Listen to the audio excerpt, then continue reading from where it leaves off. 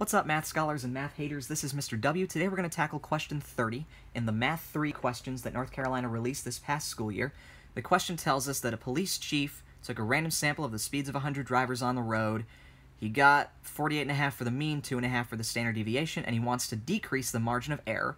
And we're supposed to see which choice would decrease, mathematically speaking, the margin of error. So this question tests your knowledge of margin of error.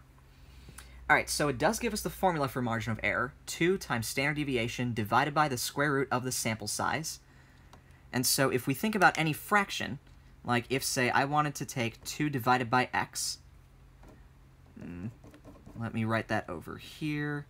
If I wanted to take 2 divided by x and I wanted to decrease this, the easiest way to do that would be to make x go up, to increase x.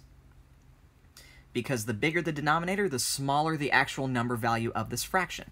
And so if I look at my margin of error formula, I look at the square root of n, and if I want the square root of n to go up, the square root of n goes up as n goes up.